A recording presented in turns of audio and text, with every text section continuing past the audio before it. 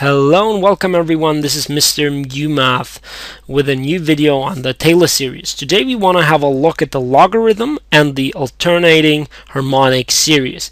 Now again, like in the video with the geometric series, I won't use the normal approach of finding the Taylor series with calculating all the derivatives, because there is an easier way and more intuitive understanding of the Taylor series of the logarithm. So let's just start off, and I hope to show you some application of this logarithm when we calculate the alternating harmonic series. Okay, so let's start. Now, where we start off is again at the geometric series. You might say, why is he starting off with the geometric series? You will see shortly. Okay, you will see in short time that this is really strongly related to the logarithm. And if you look at this Taylor series of this guy, it's 1 over 1 minus x, and then you add 1 plus x squared plus x cubed and so forth. Very important here is this condition that we will have a closer look at later on, that the magnitude of x should be smaller than 1. Now what we are doing is we are just trying to integrate this. Okay, if you integrate 1 over 1 minus x, you should know you will have the minus of a logarithm of 1 minus x, and on the right hand side we have this polynomial. Now the big question that we have to ask at this point is, are we allowed to integrate this by terms, or is it not allowed? Okay, and actually this is allowed in this case, because this guy is converging uniformly, and then you can interchange integration and differentiation and so forth and summation. This is no problem for a uniformly convergent series. Now let's go ahead and integrate the left hand side and the right hand side. On the left hand side we get minus the logarithm of 1 minus x. Pretty simple, you can just differentiate and see that this is coming out. And on the right hand side we get 1 integrated gives you x integrated gives you x squared over 2, x squared integrated will give you 1 over 3 x cubed, then 1 over 4 x to the 4 and so forth. Now you might ask something. You see that the terms are going higher and higher, and so for example, if we have x to the 7, then we have to divide it by 7. Now what is important about this logarithm is that we actually would get a integration constant in front of this, but you can check that this integration constant is equal to 0 by just plugging in 0 for x. You will see that this constant of integration is just 0, so I'll just leave it out and not comment any more on that. Now we have that. Now the single thing left is here we multiply with minus 1, bring this on the other hand side. Then we have this first series. Okay, actually I wrote this down with all minus signs. Sometimes you can also do brackets around this and say minus of x plus x squared over 2 and so forth. Now I've written down here a second series, which you can get very similar to the other, but even simpler. You just plug in minus x into this equation, and as long as our magnitude is smaller than 1, we can do this. If you plug in minus 1, then what you will see is on the odd terms, odd powers of x, we will have a positive sign, and on the even powers of x we will have a minus sign left, because you are squaring the minus that you plugged in.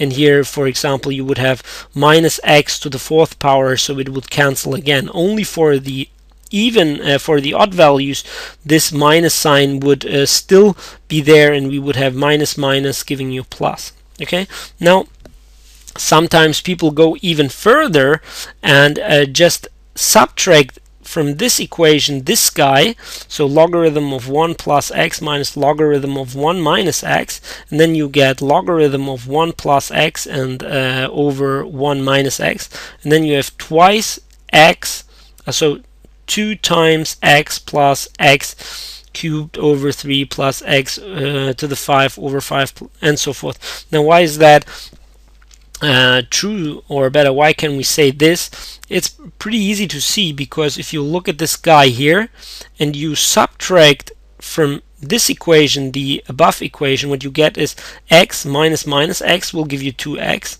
We have minus x squared over 2.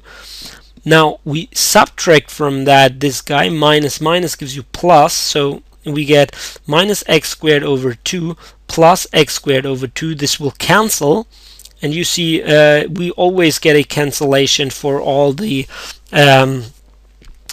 even powers of x, and for the odd we just get plus here and the double, because for example if we were here we would have to take x to the 3 over 3, and then we subtract minus x cubed over 3, which is nothing else than adding x cubed to the 3, and then we can just go ahead and factor out 2, and we have this series. Now why would one use this series instead of these guys? Because using this series you are able to calculate even larger values. For example, you can say, or better equate this to a number a, and then solve for x to find which x do I have in to plug in here to get any arbitrary number, for example 7 or 17, or I don't know which number you want to calculate.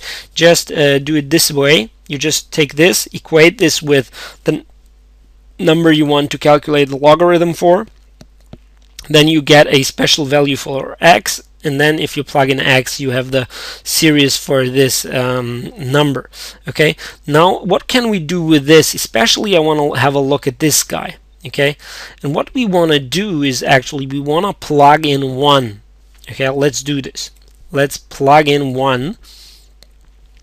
Now what do we get? We would get such an equation: the logarithm of 2 is equal to 1 minus 1 over 2 plus 1 over 3 minus 1 over 4 plus 1 over 5 minus 1 over 6, and so forth.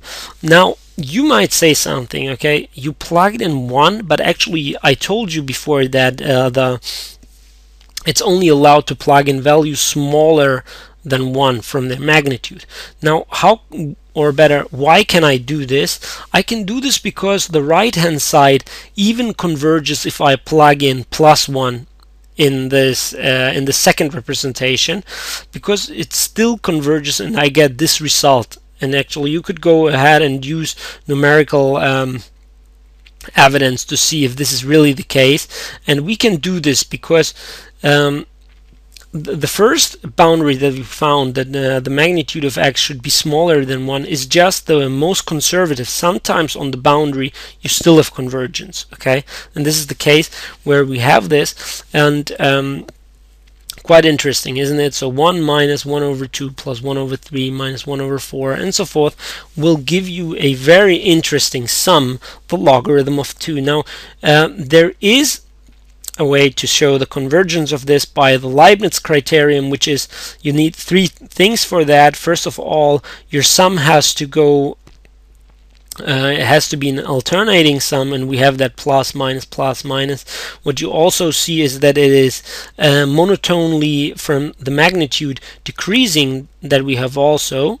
You see this is 1 over 2, 1 over 3, 1 over 4. Our additions get smaller, and what is also important, if you take the limit of the series, it has to go to 0, and this is a normal condition. This has to be true for every converging sum, and by that we can show that this guy is really convergent. Now what is important is that if we plug in minus 2, for example, not minus 2, but if we go to the other side of the definition value, so we plugged in plus 1, let's calculate minus 1. What we then get is we would actually get the harmonic series here. We know that the harmonic series diverges to infinity, and if we would calculate the logarithm for x going to 1, actually this would be the same as going for the second series with logarithm of 1 plus x. Instead of taking the logarithm of 1 plus x, take the logarithm of 1 minus x and plug in x, or better, take the limit from x for x to going to 1, then what you get is actually minus infinity. So it shows you that even if your sum is divergent, it doesn't have the same value as it should have. So it means for us we can only use this logarithm for one special value for logarithm of 2, we can actually use this. It's no problem. And else we have to stay really from the magnitude smaller than 1. Actually, that's it with my video. I hope you had fun on this video. If you have still some questions about this video, feel free to ask, and that's actually it. So see you guys.